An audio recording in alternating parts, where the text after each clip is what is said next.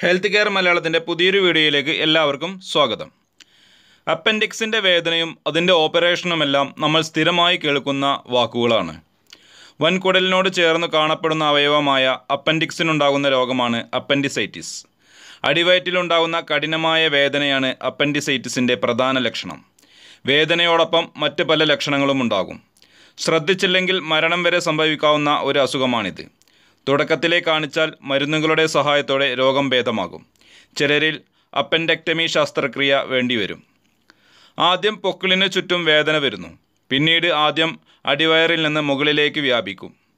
അടിവയറിൽ വലതുവശത്ത് താഴെയായി അമർത്തിയാൽ ശക്തിയായ വേദനയുണ്ടാകും. എന്നാൽ ഇത്തരത്തിലുണ്ടാകുന്ന എല്ലാ വേദനയും അപ്പൻഡിസൈറ്റിസിൻ്റെ ആകണമെന്നില്ല. എന്നാൽ മണിക്കൂറുകൾ കഴിയുന്നതോടെ കടുത്തുവരുന്ന വേദനയെ സൂക്ഷിക്കണം. വയറുവേദനയ്ക്ക് പുറമെ മറ്റ് പല ലക്ഷണങ്ങളും ഉണ്ടാവും. ഛർദി, ഓക്കാനം, പനി, വിശപ്പില്ലായ്മ, ക്ഷീണം, മലബന്ധം, മൂത്രമൊഴിക്കുമ്പോൾ വേദനയുണ്ടാവുക എന്നിവയൊക്കെ അപ്പൻഡിസൈറ്റിസിൻ്റെ ആദ്യത്തിലുണ്ടാകുന്ന ലക്ഷണങ്ങളാണ്. അപ്പൻഡിസൈറ്റിസിനെ പ്രതിരോധിക്കുന്നതിനായി പ്രത്യേക വഴികളൊന്നുമില്ല. അതേസമയം ഉയർന്ന അളവിലുള്ള നാരുകൾ അടങ്ങിയ ഭക്ഷണങ്ങൾ കഴിക്കുന്നവരിൽ അപ്പൻഡിസൈറ്റിസ് വരാറില്ല. കൊഴുപ്പുള്ള ഇറച്ചിയുടെ ഉപയോഗം കുറച്ച് പകരം പച്ചക്കറികളും ഫലവർഗ്ഗങ്ങളും ഭക്ഷണത്തിൽ ധാരാളം ഉൾപ്പെടുത്തുക. ഇവയിൽ ധാരാളം നാരുകൾ അടങ്ങിയിട്ടുണ്ട്. മാങ്ങ ഫൈബർ അടങ്ങിയ നല്ലൊരു ഭക്ഷണമാണ്. ഓറഞ്ചിലും ധാരാളം നാരുകൾ അടങ്ങിയിട്ടുണ്ട്.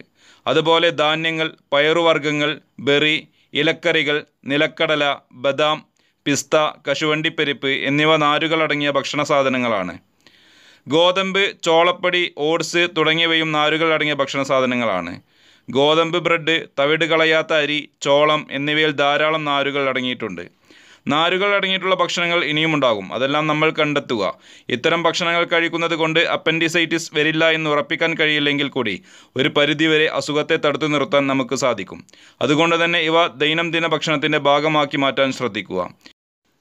ഇത്തരം അറിവുകൾ തുടർന്നും ലഭിക്കുവാൻ ഈ ചാനൽ സബ്സ്ക്രൈബ് ചെയ്യുക. ഇത്തരം അറിവുകൾ ഉപകാരമെന്ന് തോന്നിയാൽ ലൈക്ക് ചെയ്യുക. എല്ലാവരിലേക്കും ഷെയർ ചെയ്യുക.